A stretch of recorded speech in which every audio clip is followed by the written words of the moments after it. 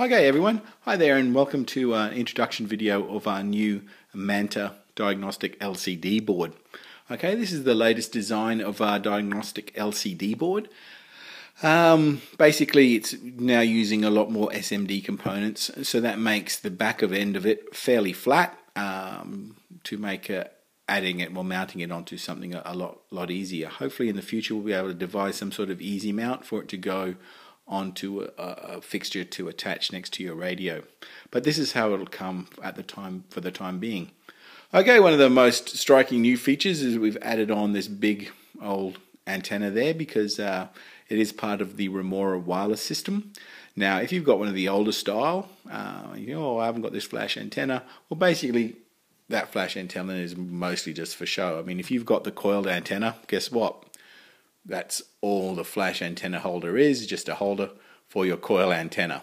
Okay, so my little tricks of the trade there. So basically you're not missing out if you've got the older style coil antenna at all, or even the longer whip antenna. So we have our antenna here. We also have a jumper. Now this jumper allows us to sort from either direct wire connection to our Mako.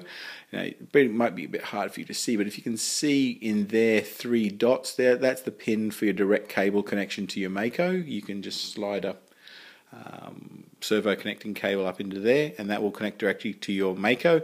If you go by that route, you must remove your jumper. Okay, to go into wireless mode, pop that jumper back on. Okay, and it'll operate in wireless mode. Okay, whoops. Now the only other thing to really point out, well actually there's 2 other things.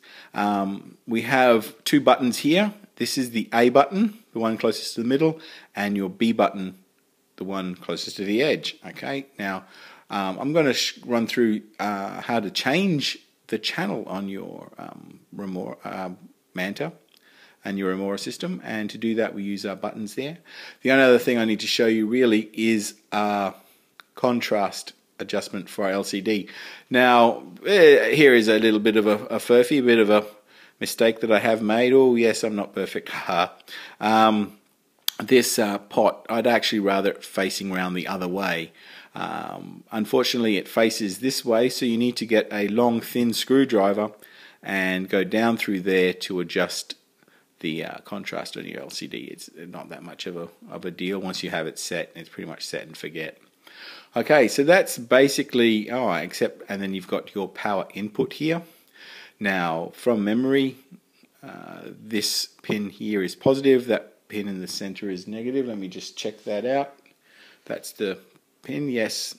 So as you can see, red positive, black negative, and it'll fit in like so.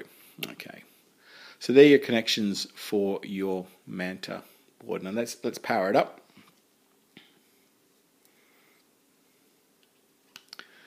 Okay. LCD Mako 2. Blah, blah, blah.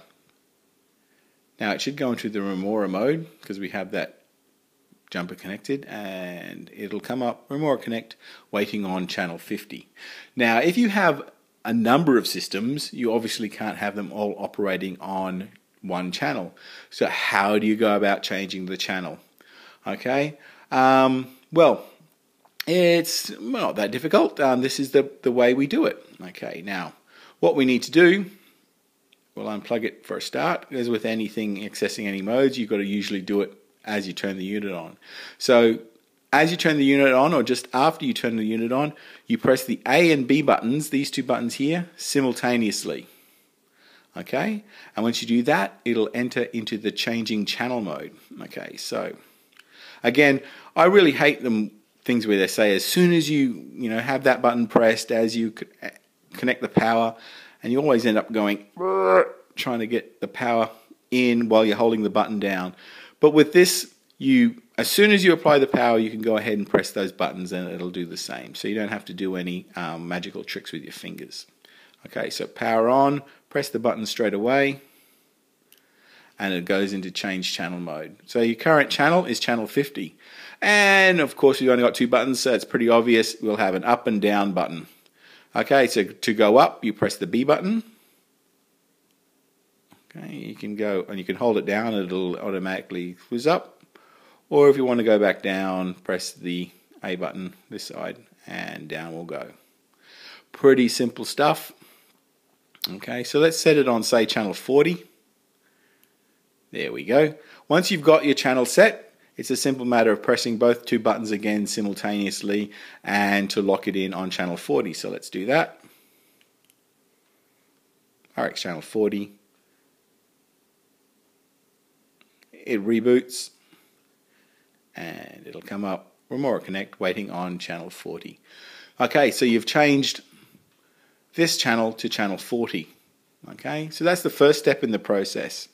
I pause the video here while I grab a Remora, and we'll look at how we transfer this setting to our Remora.